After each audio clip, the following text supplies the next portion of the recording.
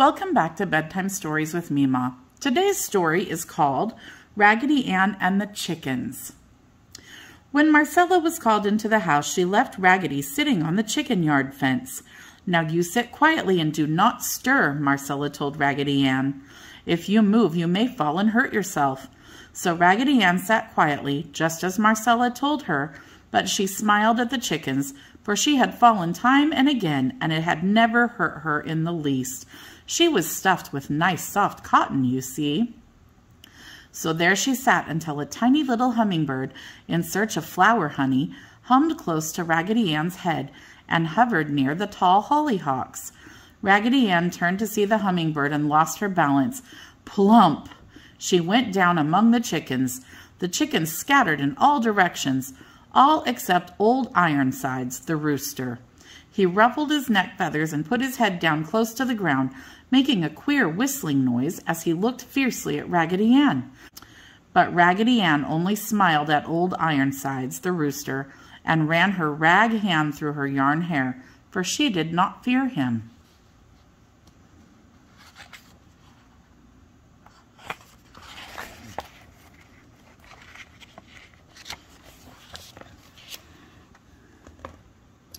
Then something strange happened. When she made this motion, the old rooster jumped in the air and kicked his feet out in front, knocking Raggedy Ann over and over. When Raggedy Ann stopped rolling, she waved her apron at the rooster and cried, "Shoo!" But instead of shooing, Old Ironsides upset her again. Now 2 old hens who had been watching the rooster jump at Raggedy ran up, and as one old hen placed herself in front of the rooster, the old hen caught hold of Raggedy's apron and dragged her into the chicken coop. It was dark inside, and Raggedy could not tell what was going on, as she felt herself being pulled up over the nests. But finally Raggedy could sit up, for the old hen had quit pulling her, and as her shoe-button eyes were very good, she soon made out the shape of the old hen in front of her.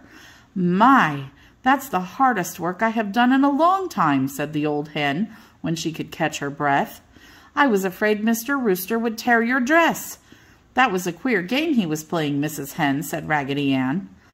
The old hen chuckled way down in her throat. "Gracious me, he wasn't playing a game, he was fighting you." "Fighting?" cried Raggedy Ann in surprise. "Oh, yes, indeed," the old hen answered. "Old Ironsides the rooster thought you intended to harm some of the baby chickens, and he was fighting you." "I am sorry that I fell inside the pen. I wouldn't harm anything," Raggedy Ann said. "If we tell you a secret, you must promise not to tell your mistress," said the old hens. "I promise. Cross my candy heart," said Raggedy. Then the 2 old hens took Raggedy Ann way back in the farthest corner of the chicken coop.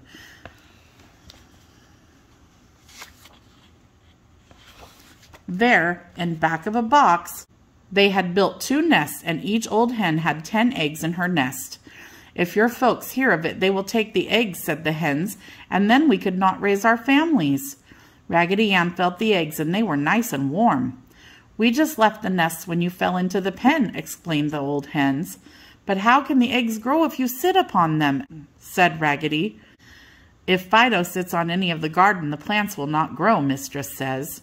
"Eggs are different," one old hen explained. "In order to make the eggs hatch properly, we must sit on them 3 weeks and not let them get cold at any time." "And at the end of the 3 weeks, do the eggs sprout?" asked Raggedy Ann.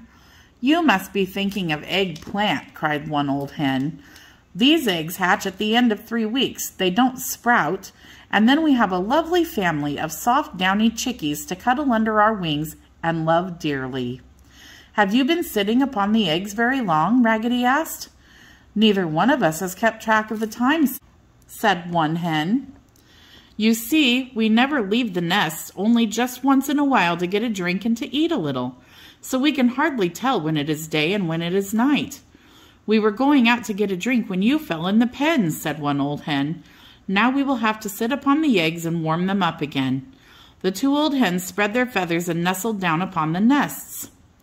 "When you get them good and warm, I would be glad to sit upon the eggs and keep them warm until you get something to eat and drink," said Raggedy.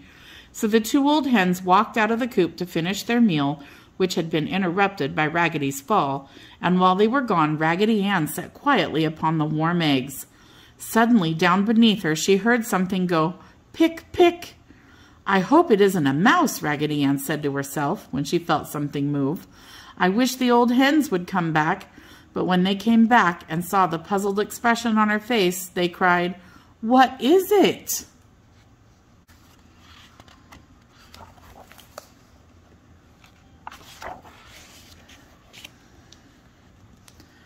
Raggedy Ann got to her feet and looked down, and there were several little fluffy, cuddly baby chickies, round as little puffballs.